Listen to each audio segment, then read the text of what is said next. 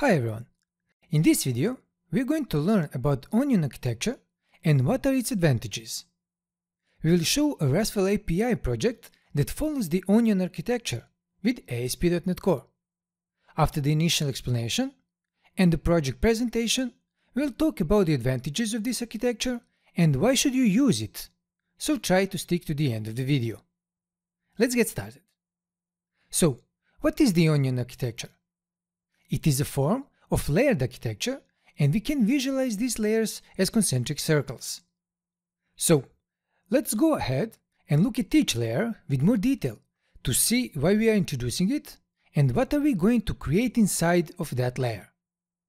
There are multiple ways that we can split the onion, but the following approach is the most commonly used, where we split the architecture into 4 layers: domain layer, service layer, infrastructure layer, and the presentation layer. Conceptually, we can consider that the infrastructure and presentation layers are on the same level of the hierarchy. Now, when we talk about this architecture, we must mention the flow of dependencies, as it is one of the most important parts to talk about.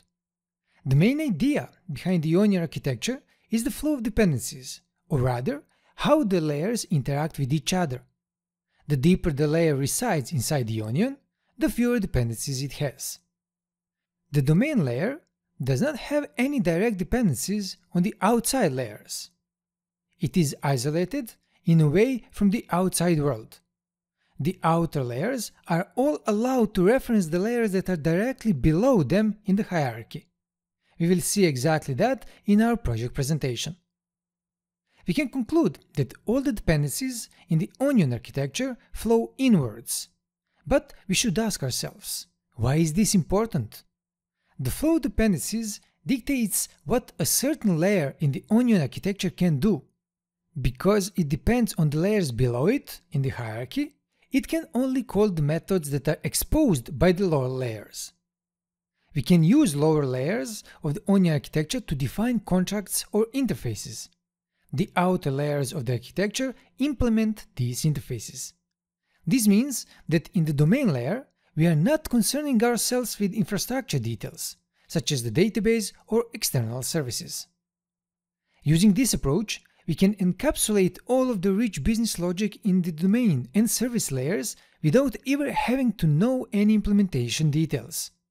In the service layer, we are going to depend only on the interfaces that are defined by the layer below, which is the domain layer. Now, with all this said, it is right time to take a look at our project. As you can see, it consists of the main project, which is our ASP.NET Core application, and 6 class libraries. The domain project will hold the domain layer implementation. The services and service abstractions are going to be our service layer implementation. The persistence project will be our infrastructure layer, and the presentation project will be presentation layer implementation. So, let's start with the domain layer. The domain layer is at the core of the Onion architecture. In this layer, we typically define the core aspects of our domain: entities, repository interfaces, and exceptions. These are just some of the examples of what we could define in the domain layer. We can be more or less strict, depending on our needs. We have to realize that everything is a trade-off in software engineering. Let's start by looking at the owner class. The entities defined in the domain layer are going to capture the information that is important for describing the problem domain. At this point, we should ask ourselves, what about the behavior? Isn't an dynamic domain model a bad thing? Well, it depends. If you have very complex business logic, it would make sense to encapsulate it inside of our domain entities. But for the most applications, it is usually easier to start with a simpler domain model and only introduce complexity if it is really required by the project. Next, we're going to look at the iOwner repository interface inside the repositories folder. This is the interface with all the contracts for the repository class that will inherit from this interface. Inside the same folder, we can also find the iUnit of Work interface. Notice that we are setting the cancellation token argument as an optional value and giving it the default value. With this approach, if we don't provide an actual cancellation token value, a cancellation token.none will be provided for us. By doing this, we can ensure that our asynchronous calls that use the cancellation token will always work. Now, let's look at some of the custom exceptions that we have inside the exceptions folder. There is an abstract bad request exception class and the abstract not found exception class. There is also a specific owner-related class which is sealed. This means we can use our abstract classes to implement specific exceptions for exceptional situations, like when a bad request arrives, or we can find a resource as the case is here. These exceptions will be handled by the higher layers of our architecture. We are going to use them in a global exception handler that will return the proper HTTP status code based on the type of exception that was thrown. If you are interested in learning more about how to implement global exception handling, be sure to watch our global error handler video. The link will be in the description below. At this point, we understand how to define the domain layer. Also, we can check it has no dependencies on other layers. That said, we can move on to the service layer and see how to use it to implement the actual business logic. The service layer sits right above the domain layer, which means that it has a reference to the domain layer. The service layer is split into two projects: service abstractions and services. In the service abstractions project, you can find the definitions for the service interfaces that are going to encapsulate the main business logic. It references the share project, which we use to define the data transfer objects, or DTOs, that we are going to consume with the service interfaces. That said, let's first look at the iOwner service interface. All of these are simple contracts for our service class that will implement this interface. Additionally, we can see that there is an iService Manager interface that acts as a wrapper around all the interfaces that we can create in the service abstractions project. For now, we have only one, but you get the point. If you have multiple interfaces, and you will in the larger projects, you only have to use this interface to access different methods from different interfaces. Next, we're going to look at how to implement this interface inside of the services project. So, this is a regular business logic where we consume the repository logic and add other business stuff needed for the project. Again, everything we regularly do inside the service layer. We can also inspect the Service Manager class that implements the iService Manager interface. The interesting part with the Service Manager implementation is that we are leveraging the power of the lazy class to ensure the lazy initialization of our services. This means that our service instances are only going to be created when we access them for the first time, and not before that. Now, you may ask, why are we going through so much trouble to split our service interfaces and implementations in two separate projects? As you can see, we mark the services implementations with the internal keyword, which means they will not be publicly available outside of the services project. On the other hand, the service interfaces are public. Do you remember what we said about the flow of dependencies? With this approach, we are being very explicit about what the higher layers of the onion can and cannot do. Also, it is easy to miss here that the service abstractions project does not have a reference to the domain project.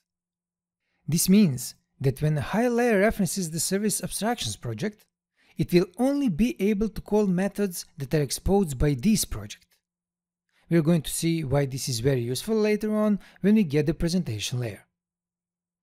Also, if we check the dependencies inside the service project, you will see we only have domain and service abstractions project referenced. Now, about the infrastructure layer. This layer should be concerned with encapsulating anything related to external systems or services that our application is interacting with. These external services can be database, identity provider, messaging queue, or email service.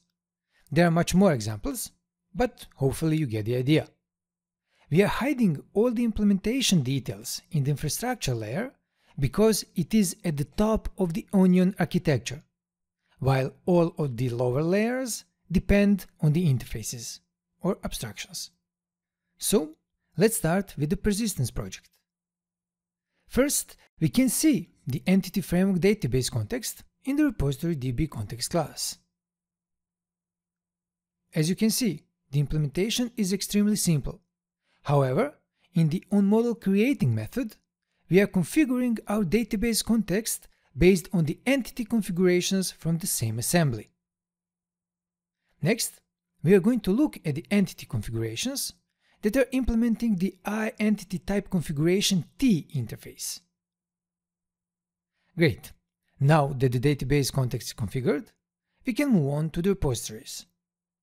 We are going to look at the repository implementations inside the repositories folder. The repositories are implementing the interfaces that we defined in the domain project. This is a basic repository logic where we use the DB context to work with the database data. Of course, you can find the repository manager class that uses the same implementation model as the service manager class we saw a bit earlier. If you want to learn more about implementing the repository pattern, you can check out our video. The link will be in the description below. Great, we're done with the infrastructure layer, and now we only have one more layer left to complete our Onion architecture implementation: the presentation layer. The purpose of the presentation layer is to represent the entry point to our system, so that consumers can interact with the data. We can implement this layer in many ways, for example creating a REST API, gRPC, etc. When we use a regular web API project, we use it to create a set of RESTful API endpoints for modifying the domain entities and allowing consumers to get back the data. However, here we are doing something different from what you are normally used to when creating web APIs. By convention, the controllers are defined in the controllers folder inside the web API application. But as you can see, we don't have it here. Why is this a problem? Because ASP.NET Core uses dependency injection everywhere, we need to have a reference to all of the projects in the solution from the web application project. This allows us to configure our services inside the program class. While this is exactly what we want to do, it introduces a big design flaw. What is preventing our controllers from injecting anything they want inside the constructor? Well, nothing. So, how can we impose some strict rules about what the controllers can do? If you look again at how we split the service layer into the service abstractions and services projects, that was one piece of the puzzle. The second part is creating a project called presentation and giving it a reference to Microsoft ASP.NET Core.app so that it has access to the controller-based class. Then we can create our controllers inside this project. That said, let's look at the owner's controller inside the controllers folder. You can see clean controllers without handling exceptions here because we have them globally handled, and also we are using the iService Manager class. So it is obvious that the presentation project only references the service abstractions project. And since the service abstractions project does not reference any other project, we have imposed a very strict set of methods that we can call inside of our controllers.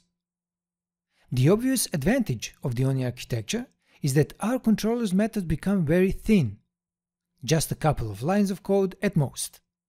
This is the true beauty of the Onion architecture. We moved all of the important business logic to the service layer. So now, we have to use this controller in our main application. To connect all the dots, let's open the main app and inspect the program class. We have registered our service and repository interfaces as services. We did the same with the DB context. And lastly, we use the add application part method to connect our presentation project. Without this line of code, the Web API would not work. This line of code will find all the controllers inside of the presentation project and configure them with the framework. They are going to be treated the same as if they were defined conventionally. You can also see we use the assembly reference class to point to the assembly of the presentation project. That's the main purpose of that class. If we also look here in the pipeline part of the program class, we can see we registered the exception handler. The implementation is inside the middleware folder. Notice that we create a switch expression around the exception instance and then perform a pattern matching based on the exception type. Then we modify the response HTTP status code depending on what the specific exception type is. Now, after we have our architecture implemented, let's take a look at what are the advantages of Onion architecture and why we would want to implement it in our projects. First, all of the layers interact with each other strictly through the interfaces defined in the layers below. The flow of dependencies is towards the core of the Onion, and we already mentioned why this is important at the beginning of this video. Second, using dependency inversion throughout the project, depending on abstractions, interfaces, and not on the implementations, allows us to switch out the implementation at runtime transparently. We are depending on abstractions at compile time, which gives us strict contracts to work with, and we are being provided with implementation at the runtime.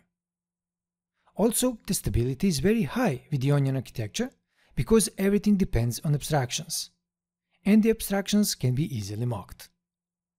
Lastly, we can write business logic without concern about any of the implementation details. If we need anything from an external system or service, we can just create an interface for it and consume it. We do not have to worry about how it will be implemented. The higher layers of the Onion will take care of implementing the interfaces transparently. Great! I hope you now have a clear picture of the advantages of this architectural pattern and how to implement it in your project. That said, let's finish the video. If you like the content, please hit that like button and subscribe. Your support is highly appreciated. Of course, there's that bell button you can click to get notifications from our channel. Thank you for watching, and I hope to see you in the next video. Until then, all the best.